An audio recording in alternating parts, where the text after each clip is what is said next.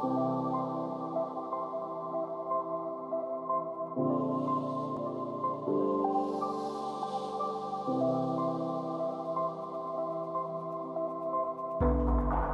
so I'm David. Last time I saw you guys, I was in better shape. I'm surprised I made it here. More on that later. I'm going to talk about Nosy Neighbor. Nosy Neighbor is a tool I've been working on, open sourcing for everyone to use, hoping it makes some waves in the Golang community. Talk a little bit about the challenge, finding bugs in open source Go projects, and a little bit of the motivation. So Ethereum really loves Go. Some stats here: Geth accounts for 82% of execution clients. 42% of the consensus layer clients are running Prysm, and this is as of like last week. These metrics actually used to be higher, like 90 plus on the execution side and like 60, 70 plus on the CL. Mev-Boost is also written in Go. It's the only production open source Mev client for Flashbots right now. As of like, I think last week, 48% of blocks on mainnet were Flash blocks. So I won't go into Mev and all that fun stuff, but what I'm trying to kind of hit home here is that Go is like critical in the Ethereum stack. So somewhere, I would say like maybe 3/4 of nodes or more are using Go at some point. So it's super important. Let's see, lots of code. Got to run 2 chains, the execution chain, the consensus chain. We've got the entire EVM, all kinds of stuff. So there's like a huge amount of code here. How big is it exactly? The pure Go Ethereum stack is 583,000 lines of code. So as a security researcher, like a deer in headlights, I'm not going to manual review all of that, right? We do manual reviews here. All of these things have been reviewed at least once, most likely, if not twice or more times. But they're moving targets. We've got every 6 months or so, we've got hard forks on both the EL and the CL. So it's just kind of something that if we can automate anything, we should automate finding issues here. My task, there's a few of us at the Ethereum Foundation working on the consensus layer security research team. My task is to kind of like look right now and focus on the Go stuff. This is kind of a daunting thing. So a few months ago, I guess about a year ago, started looking at this and trying to understand the problems that we have. So I'll talk a little bit about it. First of all, Go is memory safe, which is awesome. We don't have remote code execution issues, stuff like that very often. The memory safety stuff helps also a lot in the, I'll talk more about it in this talk, but making it possible for me to make a tool like this. A lot of common mistakes in Go though. There's some that are queryable, right? There's a lot of these like little issues like the colon equals sign, this like quick variable assignment.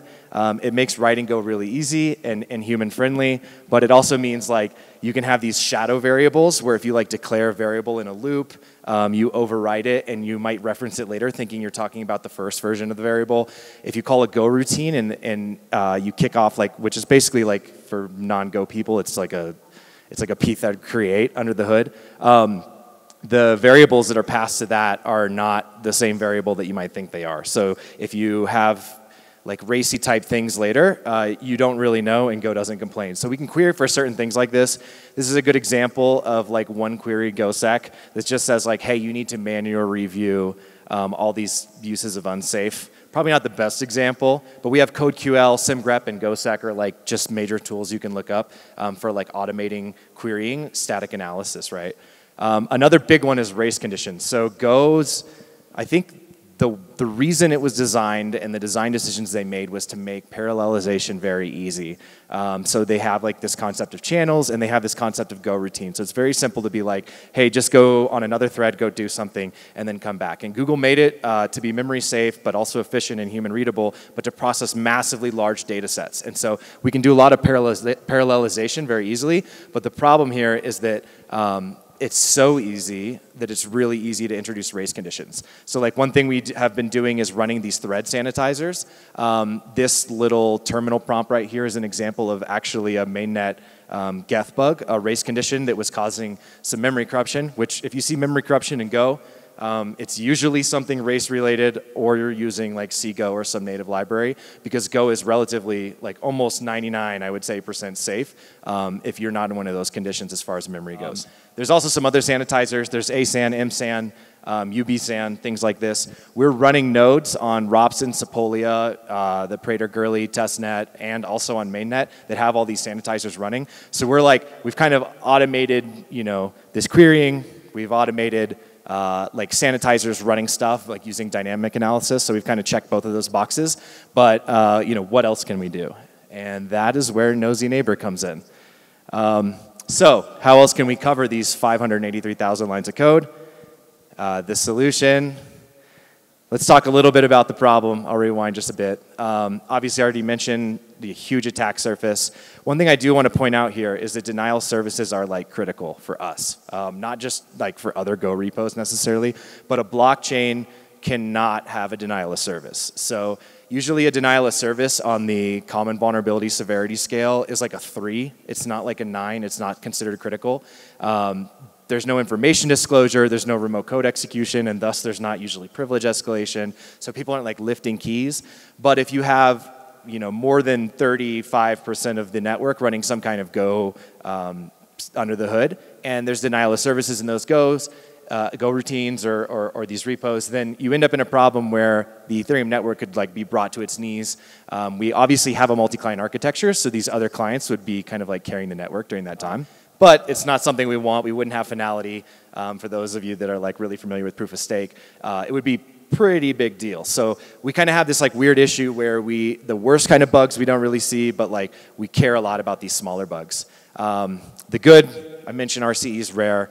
We have the source. This is really great. I've been a security researcher for a long time, and I've not had this source very often in my career. So this is like a whole new ball game. Go is strongly typed. All of the panics and stack traces and failure reporting is like excellent. So if you write a fuzzer and it finds a crash, it doesn't bring down your fuzzer and your fuzzer doesn't commit suicide. So that's really helpful. And I'm gonna talk a little bit about the tooling. This is a big deal. So Go 1.18, I guess like maybe 6 months ago, they released native fuzzing support. So this is an example of like in the testing library, I can fuzz this function. So the function on a test on the right side, and I lifted this straight from like the Go fuzzing, like native fuzzing design doc. Foo is the function under test here. So we can fuzz foo. We can say, hey, f.fuzz, give it a function interface. I say, I want an int and I want a string, which are the 2 argument types to foo. We can add a test corpus of like, right here it says 5 and hello. Anytime you want to like prevent like regression, you can add like previous bugs into your test corpus this way, and it will automatically tell you if the bug is reintroduced. So that's really cool. It's automatically coverage guided. All the test cases, when there is coverage, they get added to the test corpora and they get mutated on. Errors are super descriptive. Don't need health checkers because all this stuff is built in natively. It's awesome. This is kind of the next piece of the puzzle. Discovering this kind of like opened my eyes to the possibilities of what we could do here. The AST is exposed. The parser library and the Go types library expose everything about the source. So when the compiler reads your code and then compiles it, everything that it sees, you can see right here. So like this is an example of the AST. It kind of is pretty printed. You can see like there's a variable. You can see at the top it says like AST if statement. That's saying there's an if statement here. The first directive is X. The value is 2. There's all this information here. There's more information than you'll ever want here. So that's really cool. So what can we do here? We can parse all the Go code in a repo. We can basically collect all the dependencies for the packages and the types. We can collect all the function declarations, the package declarations, the type declarations, all the interfaces. We can see what every function looks like. Like does it take like, arrays, slices, bytes, strings, complex structs? Also, if it takes a complex struct, what is that struct made of? And recursively down the whole thing. So you can basically go all the way down to all the built-in types in Go, and you can see all the information you want about something. So using this, we can generate valid fuzz harnesses for all of these functions that we have typed. And we can fuzz them. We can round robin them. We can fuzz them while the target's running. And I can talk a little bit about that more later. But then, yep, find their bugs, profit. I know this isn't like a security-specific conference. So this is a reference to an old frack magazine, smashing the stack for fun and profit. I'm not profiting off these. I promise I want to clean up all of these bugs. That's what I'm paid to do. That's how I profit. Oh, and then you can repeat on every commit, which is kind of why Nosy got its name. It's the Nosy Neighbor. You can integrate it into your CI. Hopefully, people will do this. And then when bugs are introduced, like the moment they're introduced, we can just like automatically fuzz a function before even the tests are written for the function, and we can find these bugs. So it's like really annoying and really nosy to developers because there's like this old granny across the street that's like always looking in your business. That's where the name comes from. I just call it Nosy. Nosy Neighbor's way too much, so I'll refer to it as Nosy from now on. So Nosy in action. It basically has three main stages. There's an initialization, there's the harness generation, and the fuzzing. You can put this all into like one seamless, action if you're integrating into your CI. But for the purposes of like the tool as I made it, you might want to debug stuff in the harness generation. You might want to add test corpora. There's all kinds of like interesting things you can do in between these steps. So I have it broken up into these 3 steps just for like kind of sanity reasons. This is the input. Every time you run Nosy, no matter which of the 3 like actions you tell it to do, you're going to give it this YAML file. And this YAML file contains a bunch of stuff. The most important thing, though, is the URL to the repo. So it'll pull down this repo. You can say, I want this particular branch. You can specify different Go versions. Like Prysm, for instance, is like one of the big repos that I always look at. And it won't build with Go 1.19 right now. This is really easy. As long as it's like 1.18 and above, because that's what supports native fuzzing, you can kind of use older versions and that sort of stuff. There's also these like ignore declarations I put in there. Like maybe you have a bunch of test functions. Maybe you have things that use networking. Stuff that writes to the file system that you don't want to fuzz because you don't want to pulverize your file system. You can declare at the package, the function, and the object level to ignore these kinds of things. It also has substitutions. What this will do, if you're familiar with Go, if you put a substitution in here, you just put both packages in there, and it will put a little replace directive in the go.mod file. And this is really nice if you like want to knock out all of your like signature checks. You get a lot more coverage this way. Like obviously your fuzzer's not going to be like signing ECDSA signatures correctly. That would be a whole nother talk, and we'd be having bigger problems if that was the case. The initialization, it uses Docker. It basically makes this little fuzzing environment and building environment all in Docker. And there's kind of a lot of reasons for that. One is that we don't want to pulverize our host file system. We have a lot of ease with dependency. If you're like looking through and you're trying to dynamically write code, writing all these fuzzing harnesses, then it's a lot easier to not use your own Go root. So this makes a valid Go root inside of a Docker container. It makes it adds all the dependencies for Nosy for doing the source parsing and the harness generation and all the fuzzing and all this stuff, throws it in this little Docker container and initializes it inside this repo, or initializes the repo inside this container. It has a shared like host file that you'll see like in a little bit. It's an asset directory that keeps everything that the host needs to get. So you do all your fuzzing inside this like protected environment. If you're a security researcher and you're familiar with like jailing a target, this is just like a cheroot under the hood, except that we get to stand on the shoulders of Docker, and we get to like potentially neuter all of the networking. We can like control things and like really jail stuff. It also makes it where you could like run this on your host computer and like only give it a few cores, and you could still like work, and maybe you're kind of like dual purpose using a fuzzer that's also like your desktop for research. Let's see, generate harness. Generate harness will copy all the assets in, and then it will spit out this one-liner. And if you double click this one-liner and run it, it'll start generating all of the harnesses. And so you can kind of see like the lower half of this terminal. It's spitting out all of these fuzz nosy test.go files. All of those files are placed into the respective package under test directory. The reason I do that instead of having them all in one is that one bug doesn't prevent the whole thing from compiling and having Go complain. The other thing is that we can fuzz internal functions. You might not want to fuzz internal functions, so Nosy has a flag for that. But if you do want to fuzz everything and get like this serious breadth first coverage of your target, this is the best way to do it that I found. So this gets to the fuzzing. Same thing, spits out a one-liner, it adds all the assets to this asset directory, and then you start fuzzing. So you can see on the right side here, it started fuzzing, it found a crash like right off the rip. It minimizes the test case that produces the crash, and then it spits out the like panic output.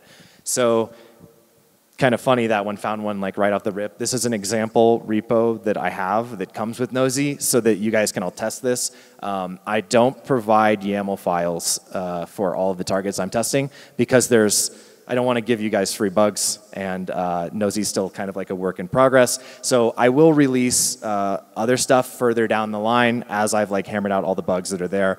I think what I'll probably do is kind of like have this like private repo that's maybe like 3 months ahead, and then as we've kind of like shaken out all the bugs that this fuzzer can find, I'll open source the other parts of it. But you can copy the example YAML file for this target repo that I've made, and you can point it at the Go standard library.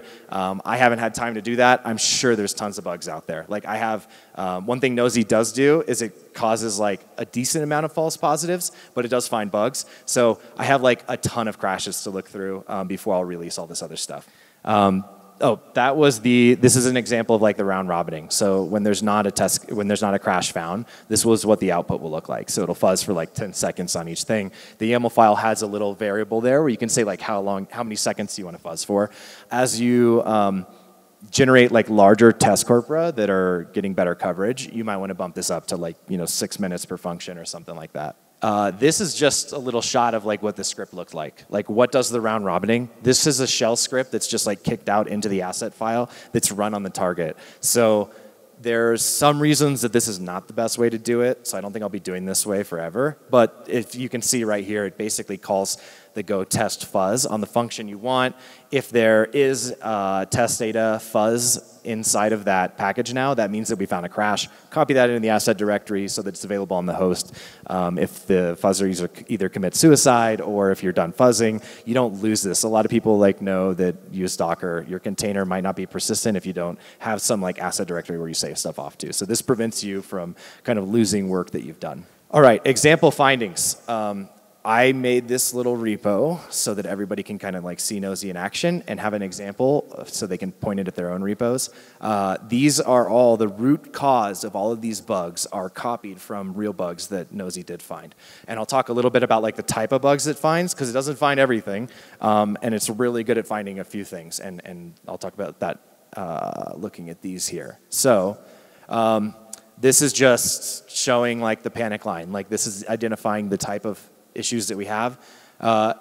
It looks like there's 2 index outer range. The second one actually has another bug. There's 2 bugs in that function, so I included the wrong screenshot. It should be like a divide by 0. So these 4 functions on the right show the vulnerable functions. So these are the kind of things that Nosy, like if you say like spend 3 seconds on a function, Nosy will find these things like immediately. And if you notice what these are, they're panics. They're not like remote code executions. They're panics where things stop. So if you have some blockchain software, it's highly social, it's listening to all these peers. Every time it receives a packet, if you have like a gRPC handler and it's meant to like panic gracefully and it just panics in that Go routine, you're fine. But if you have this in like core code, this panic can like make the panic go all the way up the stack and just completely bring down your node. So these like true like packet of deaths, they're a big deal, and this is kind of the thing that like keeps me up at night because panics are not always handled gracefully, especially in like these huge systems. So like the EVM, for example, if you found a panic in it, you might actually crash that part of the process, and then Geth would just be like completely worthless, right? So let's talk a little bit. I've only got 5 more minutes left, so I'm going to talk really quickly about like what these functions look like. So this is the most basic, right? So if you look at this, this is the same native supported testing. The input to the top it's actually a test function. It takes in the testing object from Go.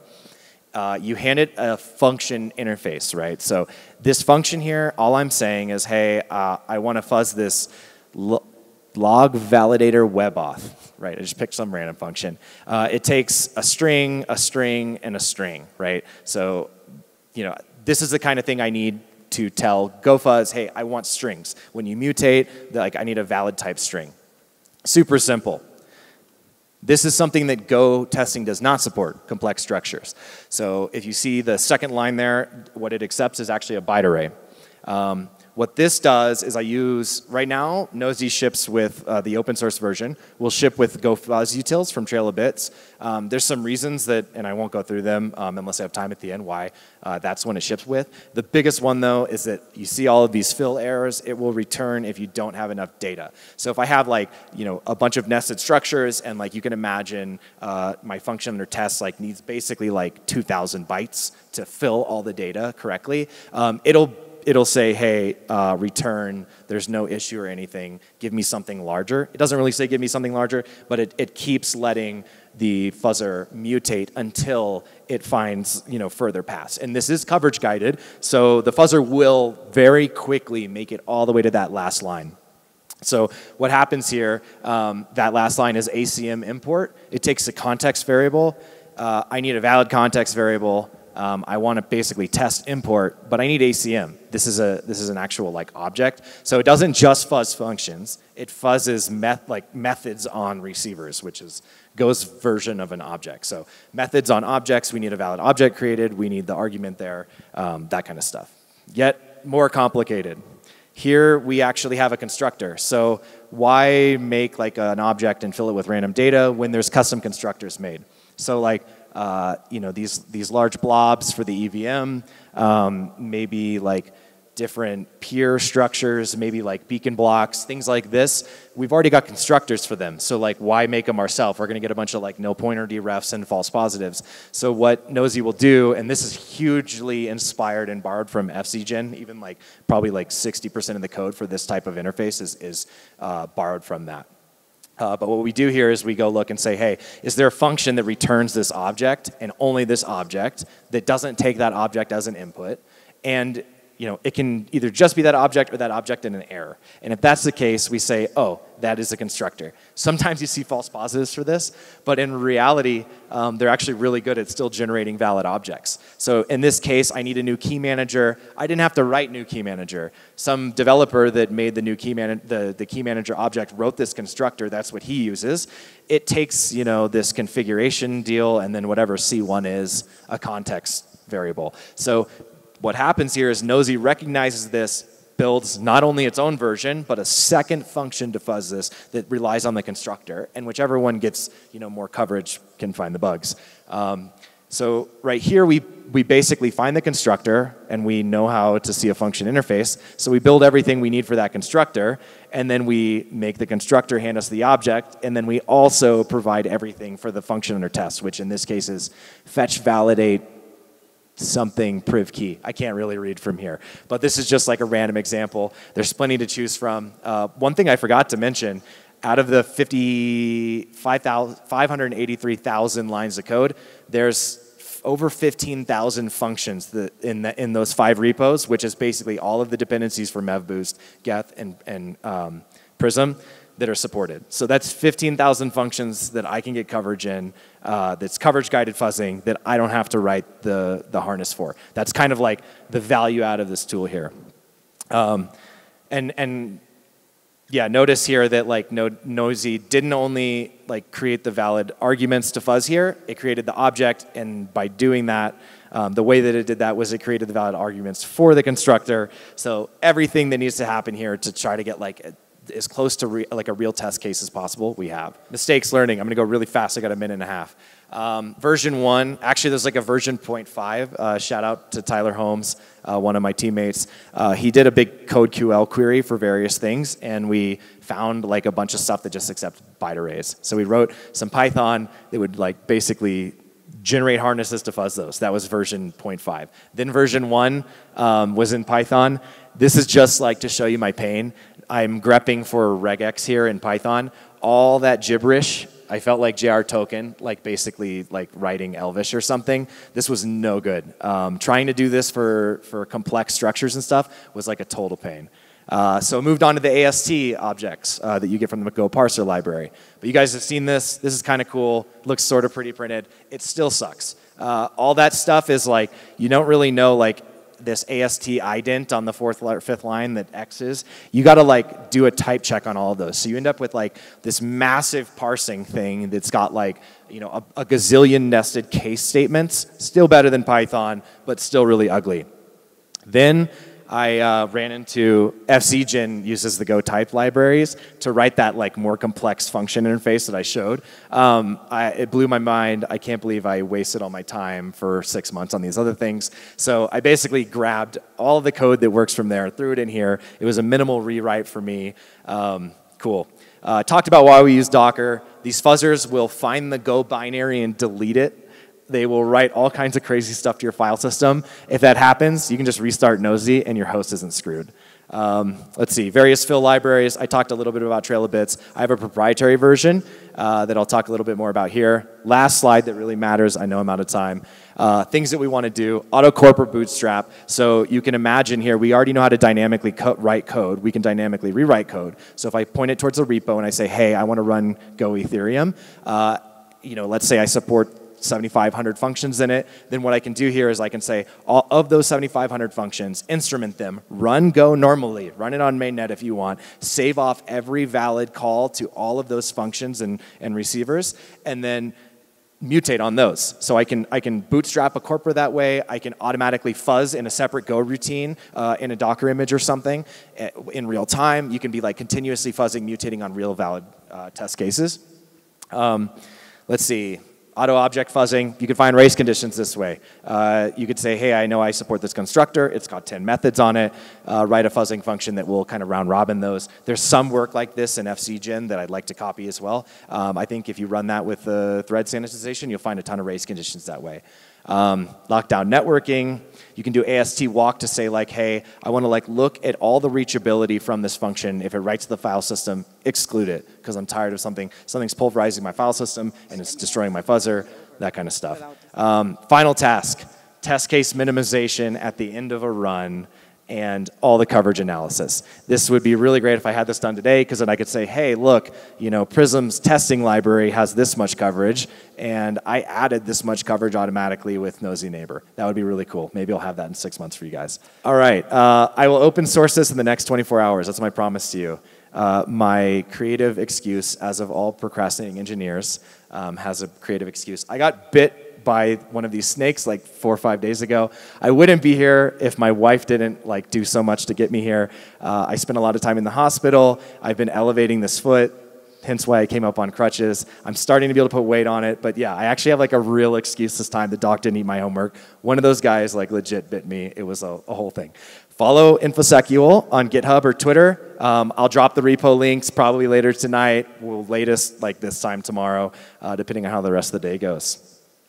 Real quick, I do want to thank FCGen, Trail of Bits for that fill repo, Zin Chada and Justin Traglia for various things that they added to this repo and to this project. The Go-Fuzz folks, and then everyone in the Go for Slack that's been like super helpful.